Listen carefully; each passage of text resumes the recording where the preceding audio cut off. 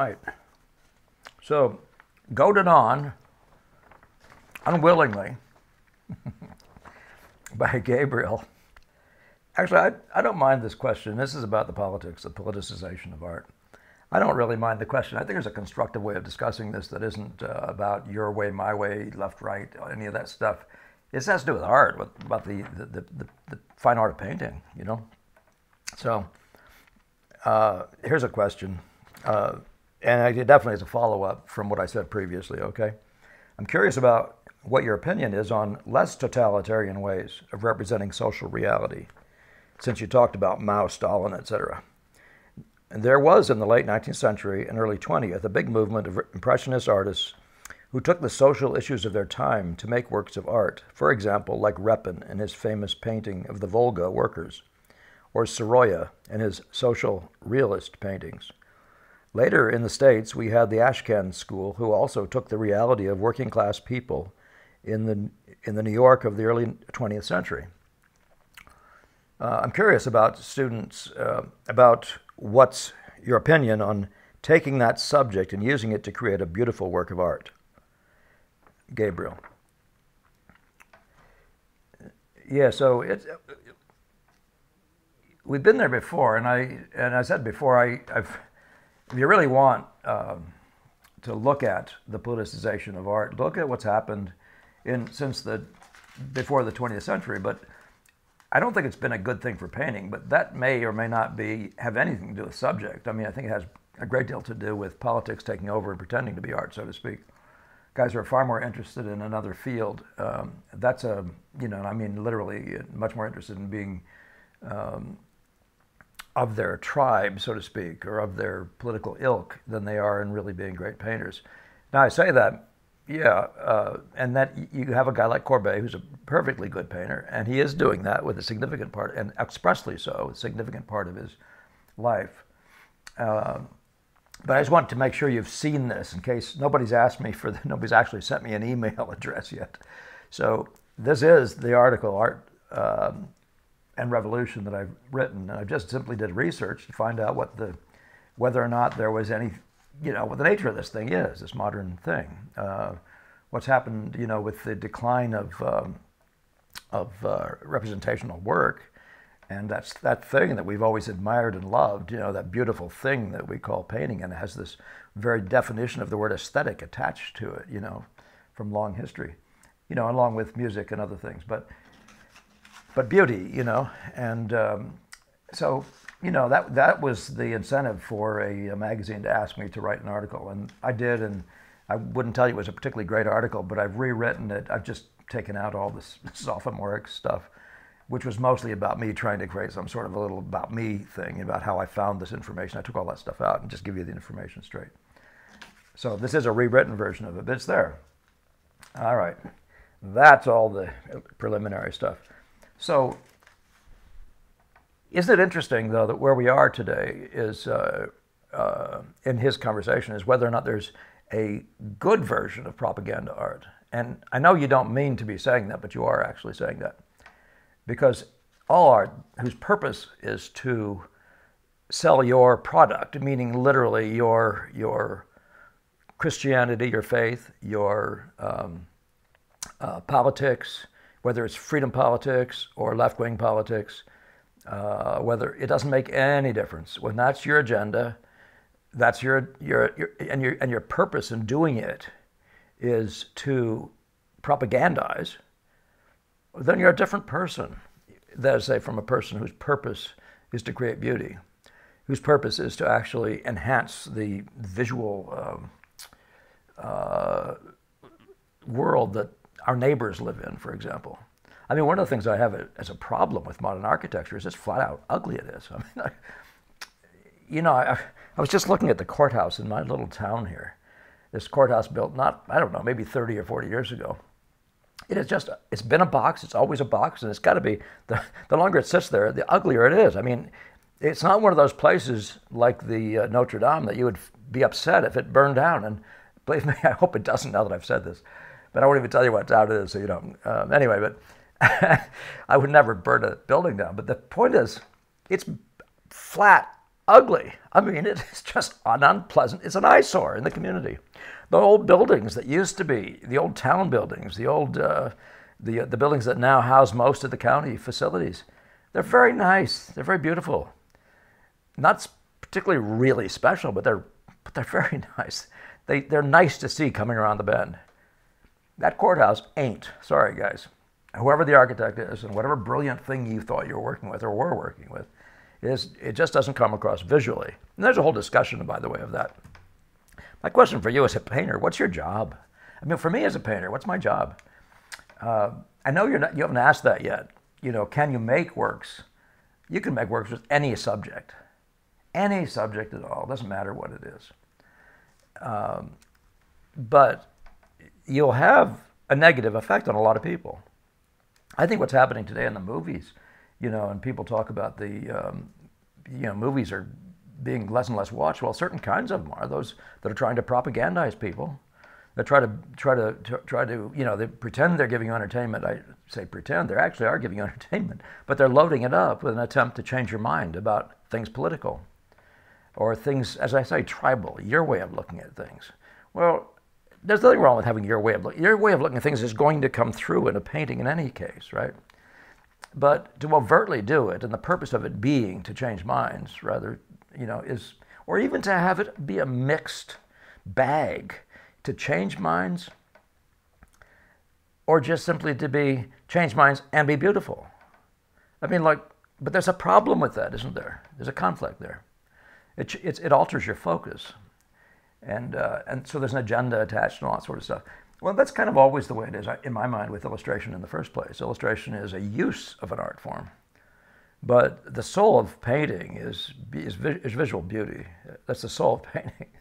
And your job actually is to bring something, so when somebody takes it to their house, it enhances the environment with color, with pattern, with what all the components are of the eye, with rhythm, with it's just like, as I said, it's like music. That's your job. You know, and it's not my job to tell you what to paint about, what you know. But I could take a list, and maybe I will put them up there, of paintings. I think I will. I'll put up the Watts, the Leighton, and the Moore that I talked about a while ago when Gabriel was discussing his whole point of subject. I'll put one of each of these up here in front of us and watch them while I talk. But you can see plainly that these guys are in very different places. One is doing casual women playing tennis or lying on just totally nothing, sort of Greek-like things.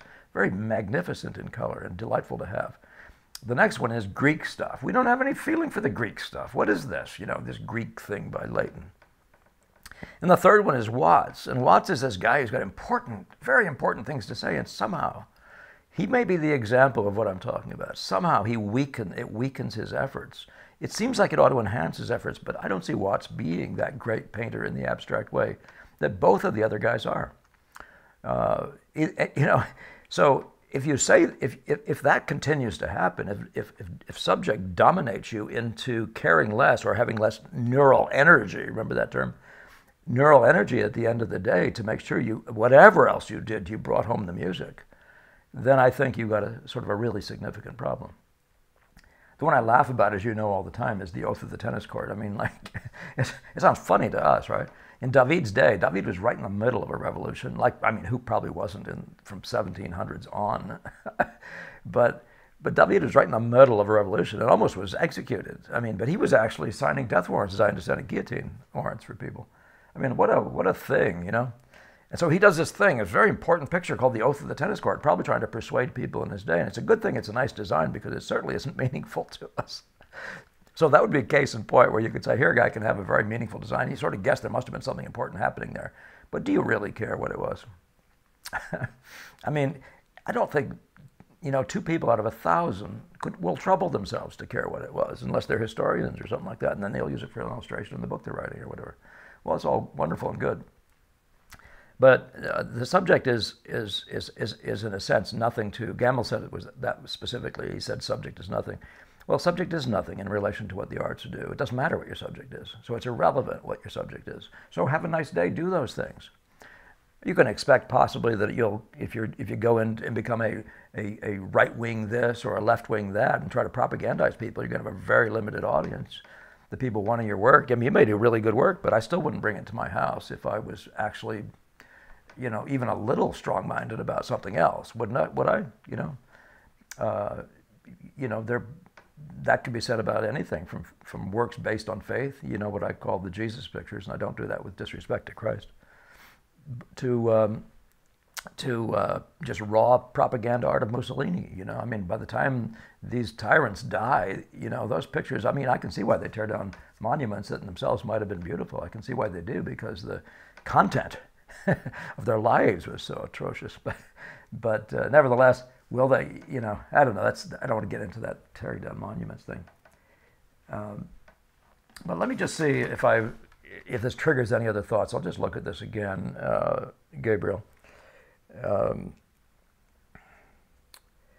Yeah, it really doesn't matter which one of those guys you took. I want to say something, because I would say Repin or Courbet. Millet was accused of that, and he denied it absolutely, that he was a socialist or that he was trying to do any kind of a political statement. And that's a question I want to talk about him some more. But the question, what came to mind there was when he's talking about all these.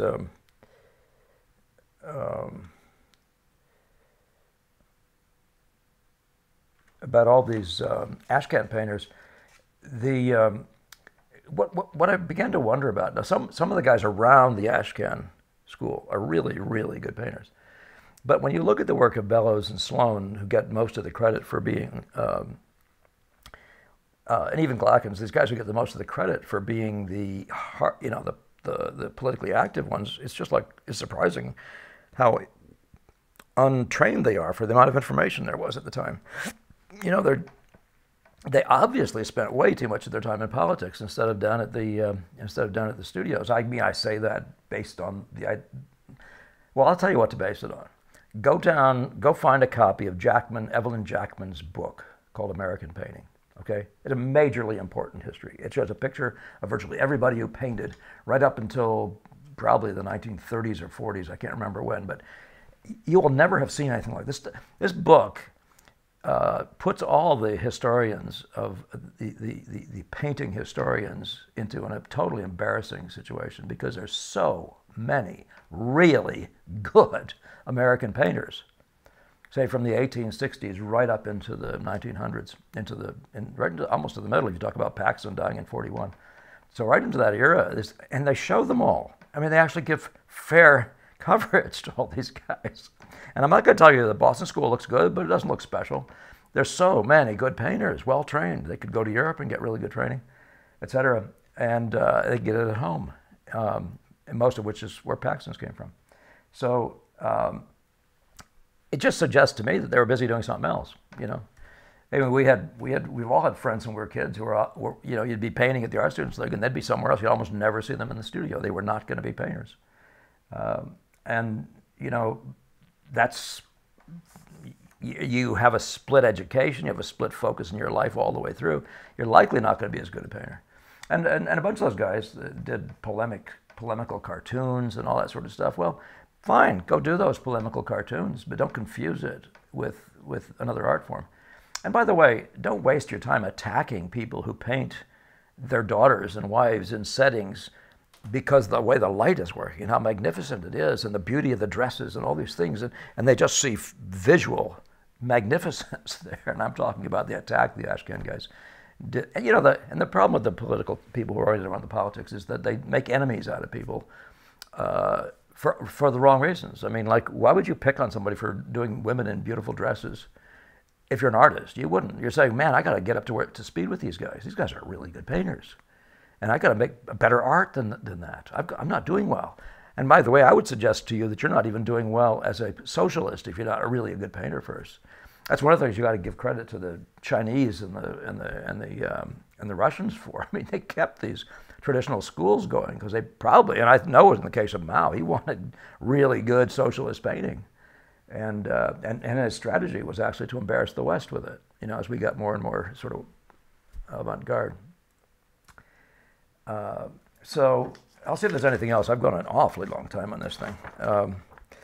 I actually do, in certain ways, it's such a big question. I really do like it. Oh yeah, so the question of Millet, I'll tell you, and I'm going to quote Ayn Rand too. Ayn Rand, in terms of subject, and never mind what she does with her novels. You know, where she's actually simply, she writes a pretty good novel, but she's obviously got a point of view. I don't have a problem with that, but I think what she says is really compelling. And there's an essay or two that you should read. You might want to read, right? One is called Art and the Sense of Life. And the other one is called Art and, what's the other one called? Art and, anyway, the two essays in one of her books. But Art and the Sense of Life really does tell you what is actually happening by way of subject. The subject of a picture, inevitably, if you're just painting trees, your sense of life is what comes through it. And it's like people say your example is far more important than your words. And I think you're going to find that to be the case. Not just I do mean the example of whether or not you do good paintings. That's an interesting thing. Do you respect your form? But even just, do you find love? You know, I love that Alfred Stevens, when they were first seeing the Japanese pictures coming to the West, he just said, these people paint with love. Now that's a phenomenally beautiful concept, right? And so there's a thing that goes on with, I did lose track of that, so sorry about that, where I was headed there. But there's a thing that goes on there. When you start looking at Millet and the sense of life, with that idea of Millet and the sense of life. So I've never seen work. Now Rembrandt and Millet are kind of like two of a kind, two of a special class in the art, in our art, and that is that they are so full of empathy. In the case of Millet, it's empathy for mankind. It's like he sees us all in a struggle, and that's why I think socialists want to grab onto him. But he sees us all. He sees us, his man born down, and in a melancholy kind of a weight, you know, the weight of being a human. And, you know, we in this country, and I don't know, I'm sure that some of you guys listening to me are living under some of the same burdens, but we in this country in America, we don't live under that same pressure. And yet you can feel it. And you've felt it at times in your own personal life, but you can feel the burden of being a human, you know, the burden of getting up in the morning, make sure there's food on the table, you know, the weight. And there's a kind of a melancholy because there's a sort of a fear, and there's an attached fear of death and those sorts of things. Well, Millet really brings that across. And in the case of Rembrandt, he does the same thing. They both do it with the human body and the empathy they have, with what you call expressive empathy. You just these people reaching out to the little child who's trying to learn to walk, and just the way the bodies, the total empathy of these bodies doing these things. Well, so what's the subject, you know? Is the subject kid learns to walk? Or actually is it way more profound than that, you know what I mean? So I always suspect the idea of subject, and I suggest to you that the idea of subject should be changed to the idea of something else, right? And I think your sense of life is ultimately what the subject is, whether you like it or not. And I think the reason the Boston School is associated with light is because that was their sense of light. It was the glory, if you want to call it the glory of God, but it was something about the glory. There's something about the light that they responded to, and it with a big yes. You know what I'm saying? And, you know, we have a painter friend who, I'm way long here. Oh, I'm so sorry. I have a painter friend who's a good painter, really good painter, and he did a painting that was polemical in nature. And I was asking, you know, in a generic way, I don't think I ever asked it to him specifically, but why would you do that? Why would you demean your form like that? You know, it's not a picture that says you love something. It's a picture that says you despise something. But even if you're saying you despise modern art, you've just left the aesthetic that we live in, which is, what do you love? You follow? So I don't know if I have gotten you any place at all, but it's a fantastic discussion. You can bring up something else further if you want. Get me back into this again. But I got to get out of here. It's 20 minutes already. All right, take care. See you next time. Whatever, subscribe, like, share, hate, whatever. All right, talk to you again.